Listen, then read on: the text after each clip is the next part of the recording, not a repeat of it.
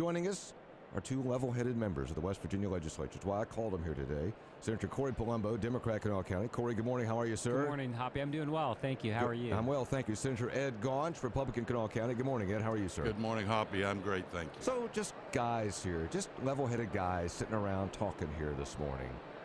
Things got a little worked up yesterday, Corey? A little bit, yeah. I think people are frustrated with the whole process, with the budget, and I think that people that I talk to out on the streets are, they want us to take care of this business. And when I heard some of the comments that President Carmichael and Speaker Armstead made a couple of days ago about the budget, and saying that, implying that all the Democrats have done in the past is just raise taxes and increase spending, it just it rubbed me the wrong way. And I think those kind of comments with the finger pointing, the name calling, the bickering, people want that to stop. People want that to stop. They want us to get to work, and they want us to fix this budget. Senator Gaunch, what do you say? Yeah, well, Senator Palumbo's right. He usually is right, but I would say there is a great level of frustration. For me, this is my third time going through this, and it seems like it just doesn't stop. It's the same thing every year.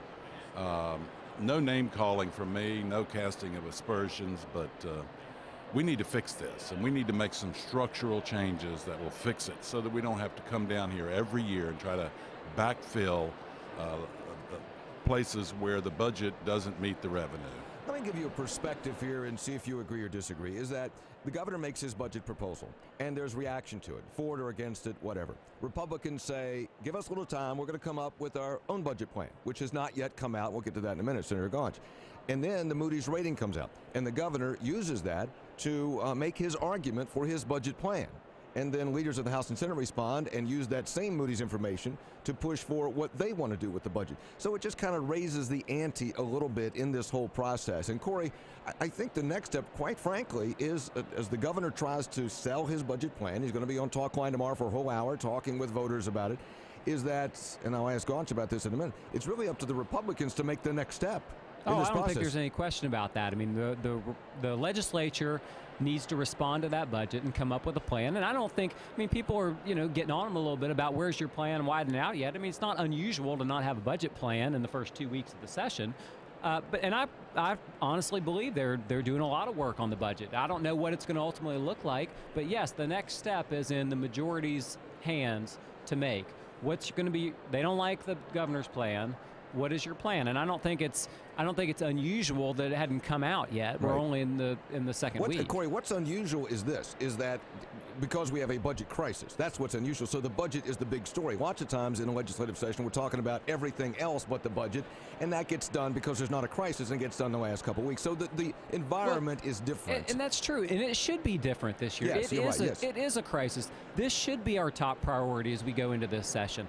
And I totally disagree with Craig Blair that our bond rating got downgraded because of our governor's comments. I mean, we're getting downgraded because we don't have a structurally balanced budget. Over the last several years, under Democrat and Republican control, we have backfilled the budget, as Ed said, with one-time monies, raiding our rainy day fund, sweeping accounts. That's our problem. Our problem is not the governor's talking about raising taxes. Our problem is we're not structurally fixing our budget. Ed Guanch, you're not chairman of finance. Mike Hall is. But what do you think the Senate plans will look like? There'll be a Senate plan and a House plan, I'm sure, but to try to structurally fix the budget. Any idea? Yeah, I can't speak for Mike Hall, but I can tell you that it's correct. The reason we're sitting here talking about it, the reason it is a crisis, is because we haven't really dealt with it structurally. We need to fix this thing. I can't speak for Mike Hall, but I can tell you this: I believe we'll have a budget. I believe we'll have a working document within 30 days of the beginning of the session. By the end, by the first couple of weeks of March, we'll have a document. Mm-hmm. Do I think that the governor's plan is the right plan? No, I don't think we can just go out and raise $500 million for the citizens through more taxes. I think it takes more long-term structural thinking. My plan, and I'm only speaking for Ed Guanch, is that we fix our tax structure. We had this special select committee on tax reform. we heard over and over and over there are two impediments to West Virginia growing, and one was the personal income tax, second was the personal property tax. I hope we deal with the personal income tax this year to either lower it and on the path to get rid of it, and do that with a broadening of the sales tax. Is the timing, and I hear two arguments about this, either the timing is very, very good because you have a crisis, and if you have a crisis, it's a good time to make a structural change because there's impetus, or it's very, very bad because we're trying to count every dollar, and we can't predict exactly what massive tax overhaul will be. So I hear both of those things. Corey, are you in on this massive tax reform? Well, it just depends on what it is. I mean, I think what they're talking about. They're talking about getting rid of personal income tax, corporate income tax, the sales tax, and replacing it with a very broad-based consumption tax of up to 8%. I think, from my perspective, and I've not seen what those numbers look like, I think that, to me, seems like it would be a big win for high-income people and a loss for middle and low-income people. And I hope I'm wrong about that, and I'm not convinced that I'm right about it. But if that's the case, that's a hard sell to me. Senator Gaunch? No, I don't think that will be the case at all. There's all kinds of ways to fix this and not hurt anybody. I think we can do it. We can do it by implementing an earned income tax credit. We can look at the exemptions that exist now. A lot of these the exemptions that we would do away with are business to business. And I know, yes, they'll be passed on, but most of them are business to business. And we got to make sure there's not a pyramiding problem, but we can do this. This will be structural. It can fix the budget this year. It can fix it next year and put us on a path to prosperity, I believe. One of the problems you have with it is, even though this would be a Republican plan and the Senate Republicans are all on this massive tax reform, I'm not sure how much support there is for it, frankly, in the House. I think that House Republicans are leery of this idea. Now, it's still early in this process. I think House Republicans want to cut the budget and go from there and not do this massive lift on tax reform. I can't speak for them, but I think that's where they're leaning. Yeah, I can't speak for them either, and I would say you're probably right as it applies to the leadership in the House, but I've talked to lots of House members who are open to this idea. Mm-hmm. Let's get back to where there might be some common ground. Let's take the tax thing away for a moment, just talk about the budget, because I'm not sure, and Corey, I'll start with you. Even among Democrats, I'm not sure how much sentiment there is just for the governor's plan to raise taxes $450 million.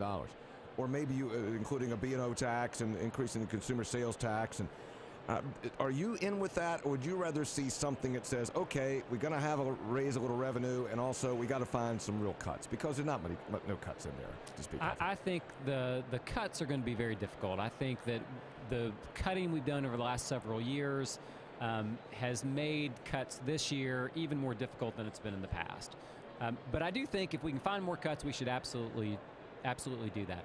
The governor's plan, I mean, I do agree with him to the extent that we do need to raise some revenue to fix this problem. I don't like the B&O tax. Nobody does, by the way. I don't hear anyone that does. I mean, I do like his road plan, although I don't love increasing the gas tax. I mean, I do think that increasing tolls, leaving it the same for Easy Pass, and increasing the license fee. I mean, we need to do something to fix our roads. I'm more comfortable with that part of his plan than I am the budget plan. Where would you get the revenue? The consumer sales tax? I think you may do that. I mean, you have to consider the tobacco tax again, the alcohol taxes. I mean, telephone tax. I mean, none of it's easy. No, two things. One is the liquor tax, the wholesale liquor tax, and the beer tax is in there. I mean, he has a proposal in there. Not a lot of money in there, $7-8 million, so there's not real money. Now, you could come back to Governor Tomlin's proposal for the telecommunications tax everybody's phone bill, the sales tax, remove the exemption and tax at 6%, raise $60 million. You know, you could do that. Ed, what about you? Are you ready to compromise on this thing, or do you want all cuts? I think, I'm not naive enough to think we can do this all cuts, but you raised a good point. The budget cuts that have been made over the last few years have been basically across the board cuts. Sometimes they've exempted K through 12 education, but basically across the board. And what I would say to you is those cuts have really added to the problem. I think we need to go in surgically. Anybody who thinks there's not waste and duplication and and ineffectiveness in state government is dreaming. We know it's there. The problem is, how do you find it? It will take a chief executive and his secretaries and their deputies to figure this out. But I will say this, Hoppy, we do need to have a discussion about what's the basic role of state government. What is our role? And we need to have that discussion. I agree, and I think that, and I don't know about the whole, frankly, Senator, with all due respect, I don't know about the whole waste, fraud, and abuse argument unless you break that down to say, what do we have to do and what would we like to do? And if you start with just what do we have to do and pay for that, and you go to what we like to do, and you say, okay, courtesy patrol. All right, well, we can save $5 million. There's a bill we're going to talk about here in a few minutes about eliminating the Department of Education and the Arts. Well, there's about $5 million. You put their responsibility someplace else. So you can $5 million that thing up a ways, and then maybe raise some fees and come up with a couple $100 million, Corey. I think you can. Well, I think you may be able to do that. And I think to Ed's point, I mean, a lot of the people who've come before the Finance Committee from the administration have said, you know, we're looking at this, we're just getting here, we think we can find savings. I mean, it's going to be hard to do right now, but we think over time there are efficiencies that we can implement to save money. So I think he's right that they are better positioned to find those than we are. But they didn't. Well, they didn't. $27 million in cuts. So they really haven't. Well, no. Corey, what? But I believe what they say is that, you know, we're just getting here. It's going to take us time to find those and implement them. But we think we can do it with time. Well, we need to speed up that time schedule. If I were in his shoes, I would make that the major charge of my appointments, and that is go in here and find. Once the people of West Virginia believe that state government has ferreted out all of this, what you called waste and abuse and duplication, if we believe that, then yeah, I think we'll get to a middle ground and decide what we need to fund and figure out a way to do it. Well, here's what happened. I think that his staff was charged with coming up with substantial cuts, because Nick Casey said on this program, chief of staff, we're looking at $400 to $600 million in cuts. But when the decision time came, and the decision rests with the governor as the chief executive made the decision, I don't want to do that, I want to do something else. So you know somewhere there's a sheet of what you could cut. It's just a question of whether the governor, the lawmakers have the political will or the desire to make those kind of cuts. You're right, Hoppy. It's a matter of will, and we have to find that somewhere. Well, I look to you two like a man with a lantern, as Oshel Crago used to say, looking for guys to strike a balance and find a way forward. Will you do that for us? Hoppy, we'll try, but I mean, as you know, over the last couple of years when we've been wrestling with this budget, I mean, coming to a consensus on what to cut is very, very difficult. And that's why it really hadn't occurred over the last couple of years. It's been across the board cuts. It's been nothing targeted, nothing specific. And then there's a reason for that. I mean, every program that's in place with the government has a constituency that counts on it. I mean, you know that. And as soon as I don't even like a lot of the cuts the governor proposed, quite honestly. Yeah. You know, that was the drop in the bucket. Yeah. Yeah, but I'm optimistic. I honestly think you're right. Sometimes it takes a tragedy or a difficult time for us to really come to grips with a problem. I think we're on the verge of doing that. Senator Ed Guanch, Republican, Kanawha County. Senator Corey Palumbo, Democrat, Kanawha County. Thank you both.